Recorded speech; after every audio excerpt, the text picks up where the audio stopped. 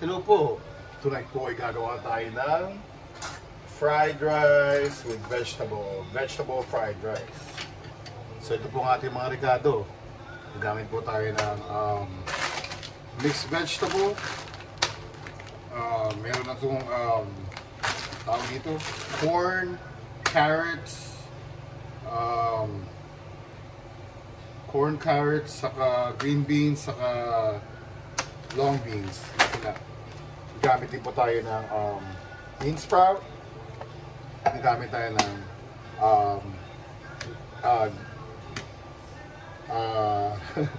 green onion.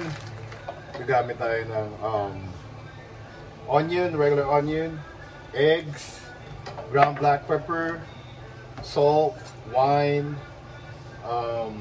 Hindi to yung nasa na yung olive oil? Yeah, olive oil gagamit tayo.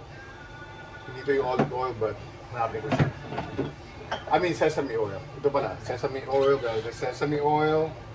Gagamit tayo ng wine, kung nabanggit ko na yan. Soy sauce, water, at sugar. Simulan po na natin. So, una ko pong gagawin is, mag-fry tayo ng ating beaten eggs or sunny side up eggs. Hintayin ko lang po uminit yan. Then, gagawin natin po yung rice natin. Balikan ko po kayo. So, para makapag-save ko lang tayo, mag-fry na tayo ng eggs natin. Oh, yeah.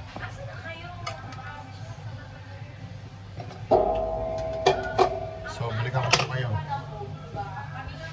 So, yung eggs po, set aside natin to. Pag naluto na ng ganito. Yan, balikan ko po kayo. So at the same time po yung nagluto po ako ng rice natin. Hintayin ko lang po na maluto yan. Then habang hinintay natin maluto yan, sisimulan po natin mag-mix ng lulutuin natin at susutay natin. Balikan ko po kayo. So gagawin po natin is magpapainin po tayo mantika sa isang wok natin. Naka-high pa lang siya sa ngayon, but medium high natin mamaya, but for now i-high ko muna siya. Balikan ko po kayo. A few moments later. So una po natin gagawin is lalagyan natin yung ating kinat na minced onion. I-low heat ko na po ito. Mga number 6 lang siya. Then at the same time, isosotay natin siya.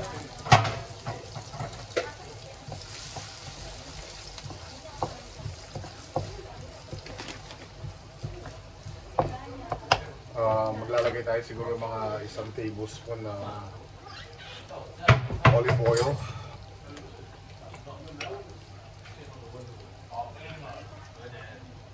Teaspoon to, so 2 teaspoon.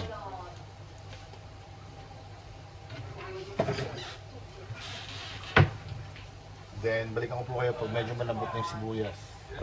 Then pag malambot na po yung ating onion, lalagay po natin yung ating mixed vegetable. Then susutay ko lang po ito ng mga 1 to 2 minutes. Okay, set aside ko siya. Lalagay ko pa pala yung ano natin dito. Yung bean sprout. Then set aside natin siya. Balikan ko po kayo. Then pag malambot na po yung frozen vegetable natin, lalagay po natin yung ating bean sprout. So mga luluto ko lang to mga 1 minute or 2. Medyo crunchy pa siya pagka inangat natin. Balikan po kayo.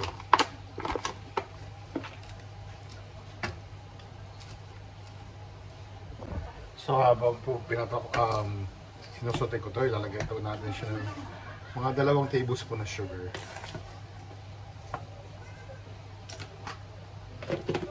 Balikan ko po kayo.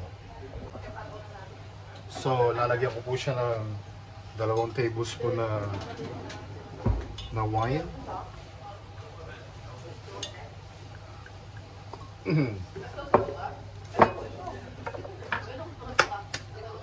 Lalagyan natin na siya ng salt na mga 1.5 tablespoon.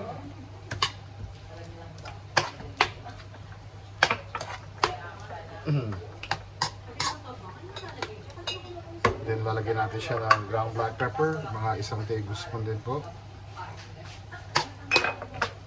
So pag mix natin ito sa rice natin, madali na siya, nandun na lahat. Lagyan natin 2 tablespoon na sugar.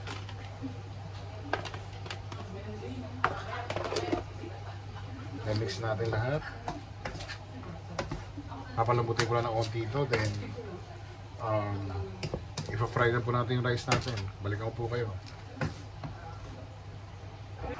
So, isa-set aside ko po yung ating vegetable na ginawa natin. Then, mag-fry na tayo ng rice. Balikan po kayo. So, pag yung rice po natin, ay yung onion natin, malambot na, lalagyan na po natin yung rice natin.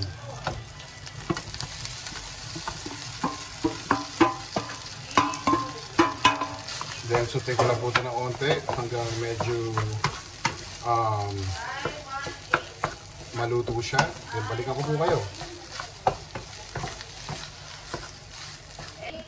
So, next ko pong gagawin is lalagyan ko po siya ng 2 tablespoon na soy sauce.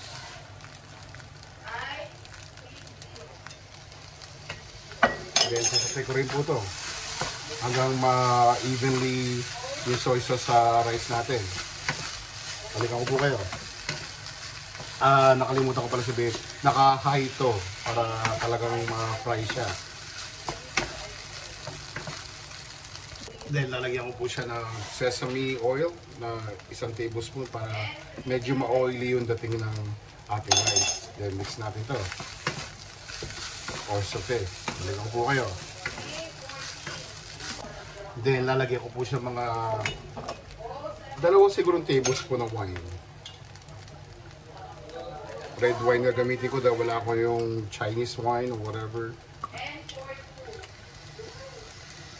Then, saute ko rin po ito hanggang mag-evenly distributed sa rice natin. Balikan ko po kayo. Lalagyan po natin siya ng mga half tablespoon na salt. Then, isusute natin ulit para ma-evenly distributed siya sa rice natin. Balikan ko po kayo. Then, maglalagay po rin tayo ng 1 tablespoon na sugar. Or, hindi mo siya tablespoon, mga half tablespoon lang siya. So, mix-mix lang natin siya para mag-distribute din yung sugar natin at yung ibang rekado.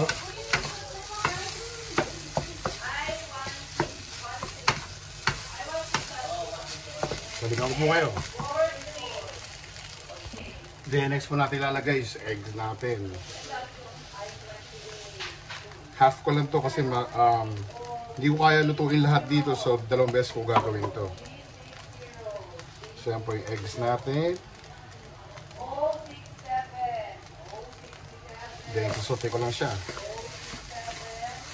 Siguro mga 30 seconds lang. Balikan ko po kayo. So next po natin ilalagay is yung ating vegetable na sinray kanina o sinote.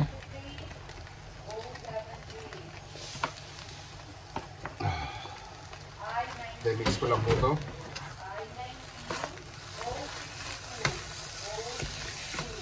Siguro sote ko lang siya ng mga 30 seconds din. Then lalagyan natin yung ating pinakahuling rekado, yung green onion. Balikan ko po kayo. The next po natin gagawin is lalagyan na po natin yung green onion natin for the final touch.